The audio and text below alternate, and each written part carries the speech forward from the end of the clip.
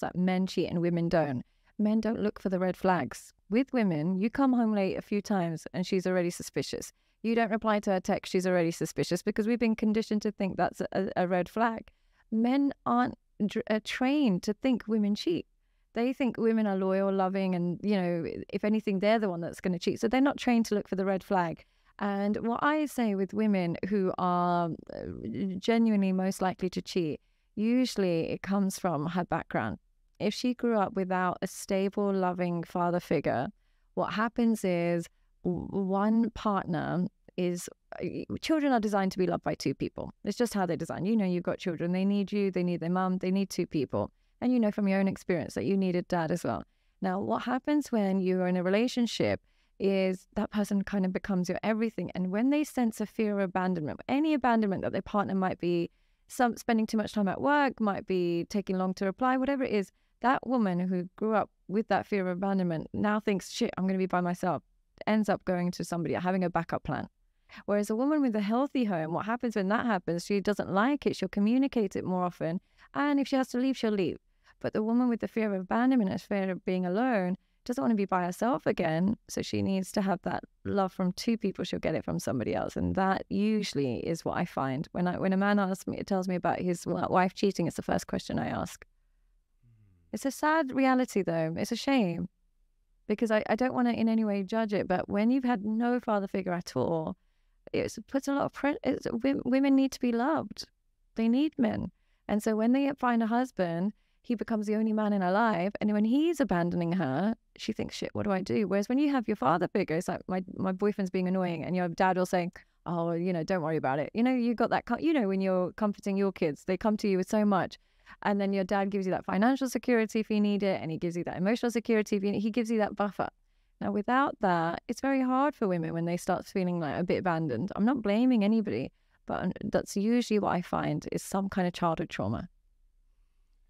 So that then goes back to choosing the right partner in the first place, doesn't it? And making sure you're with the right person. So making sure that person's healed or understands their kind of insecurities rather than reincarnates them.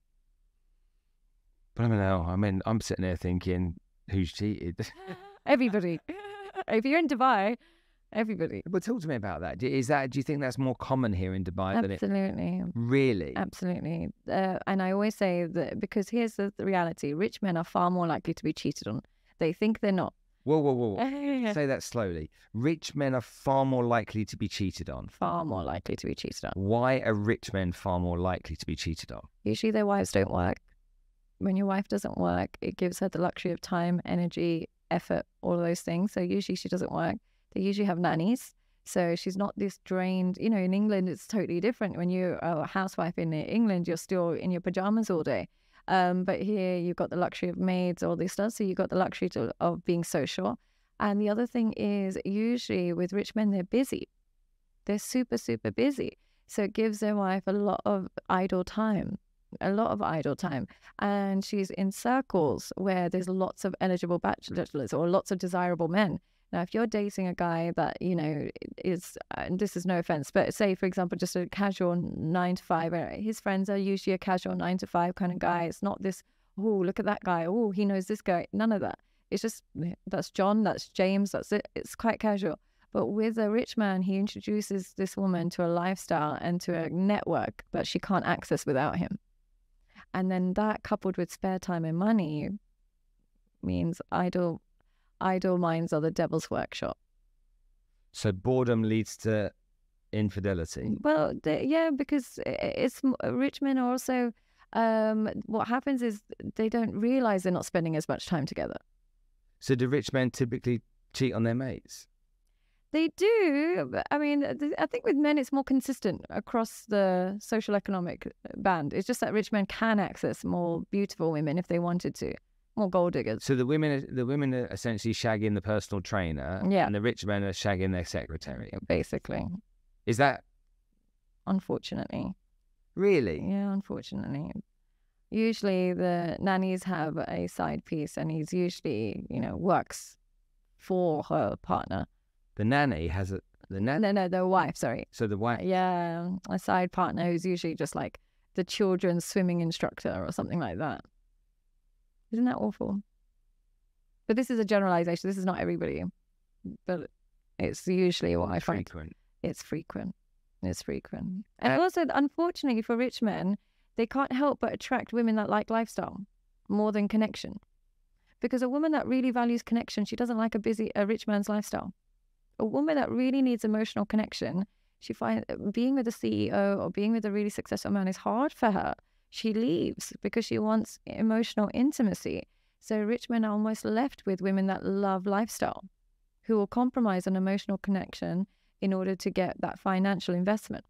And so rich men are left with a pool of women who are not as connected to them. So more likely to cheat. If you're single here in Dubai, you're, I don't know, late 40s, you're attractive, you're independent. Man or woman? A woman. A woman, yeah. What kind of man would go for you, considering that age? Oh, yeah, that's an interesting question. I would say, I think men do come full circle. What happens is when they're young, they'll choose a compatible partner, like around the same age, same kind of social economic status, whatever. Then they might get money. Then they realize how annoying being married is. So they, usually get divorced. Then they just want to party and they want that 23-year-old Swedish model and they want to enjoy their life. But then they realize how vacuous that is when their back starts hurting and she could care less. And he's sick and she's nowhere to be found. And so then what happens is they almost get re-traumatized and then recalibrate back to normal. And then they start seeking more emotional intimacy. And then they want a woman that's around the same age, who's not using them and will be there when, they have a doctor's appointment. Because doctor's appointments get more frequent when a man gets older. So the guy who's 50 years old dates the 35-year-old or the 30-year-old because he's young and hot, etc. Yeah. The guy that's 65 years old, he doesn't date the 50-year-old. He typically goes for companionship more. Is that what you're saying? Well, it doesn't matter so much about his age. It's about what he's done in that past. Say if he's had enough of those models, influences that have used and abused him and left him when he's, needed them, and he's seen them walk away with his best friend in a club enough times for him to then recalibrate. Because that's what they will do. Yeah, those 23-year-old influencers that you think are going to be loyal to you, they're on their table for free food and they will leave with the bouncer's number. Talk to me about narcissistic women. Oh, there's so many of them. Yeah. Well, first of all, what is a narcissistic woman? I would say narcissistic women, I would say there's more of a case of narcissistic mothers than there is just of women.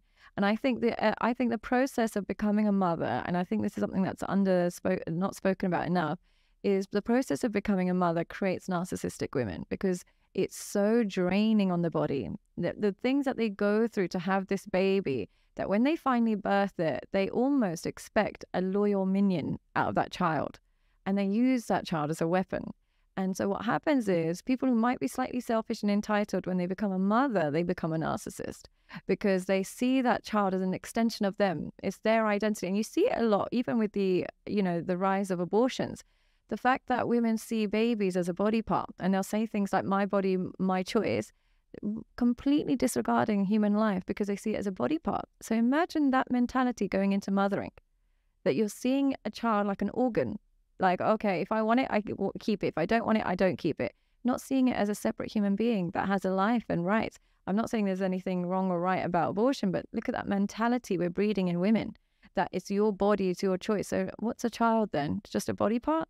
So then when they become... Whoa, I'm not having that. Yeah, well, that's the mentality we're creating. I don't agree with that. Why? Well, because you're suggesting if somebody has sex with a man and they're pregnant within a short period of time, that they should birth that child. I'm suggesting that it's not a body part. So you can lose that child, you can keep that child, but it should be a mutual decision between husband and wife or between the two parties because it's two people's baby. Just because it's brewed in your body doesn't make it yours. We are biologically programmed like this. I didn't volunteer to have a uterus. I didn't say, please let me spend 9 months having this baby. We are programmed.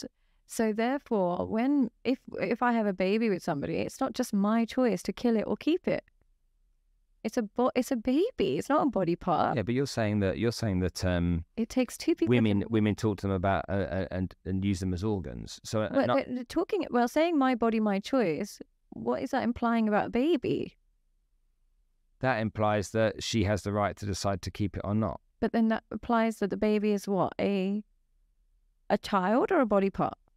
An embryo, yeah. Well, it's a child, and a child is two people's. And the idea of me saying my body, my choice suggests it's me, when really two people make it. You and I, I don't know, we're dating. Yeah. Okay, we're both single people. We're dating. We get intimate after a while, and hey diddly dee, by mistake something went wrong, and you're pregnant. Yeah. Okay, so what should happen? We should have a discussion and get to a mutual So let's agreement. say you say, you know what, I've never had a baby. I've always wanted a baby. It's my dream. And I'm like, I've never had a baby. I've never wanted a baby. It's my nightmare. I would say if there's even one person saying no, side towards the no, because it leads to resentment, and the child is then birthed with the conflict. But I do think it should be two people's choice. It shouldn't be my body, my choice. That slogan is disgraceful and disturbing. Well, it's my body, my choice, your money. Yeah. But it is, though, isn't it? Because if a woman gets pregnant and she decides that she wants to have the baby, Yeah. the man, regardless, so if it is Has me to and pay you, for it. regardless, I have to pay for it for the next 18 You years. go to jail if you don't. And so many women have had put the wrong man's name on the birth certificate, and even sent men to jail for not paying it when he wasn't the father. Okay, but that's a separate issue. Separate issue. Stay on Yeah, this one but for a minute. yeah, So basically, my body, my choice, your money. disgraceful. Now tell me if that's not breeding a generation of narcissistic women. We're creating them. Society is conditioning women to become as narcissistic as possible through the use of social media, through the use of abortion laws, through the slogans like women impact. Everything is creating narcissism in women these days, but nothing more visceral than the abortion debate.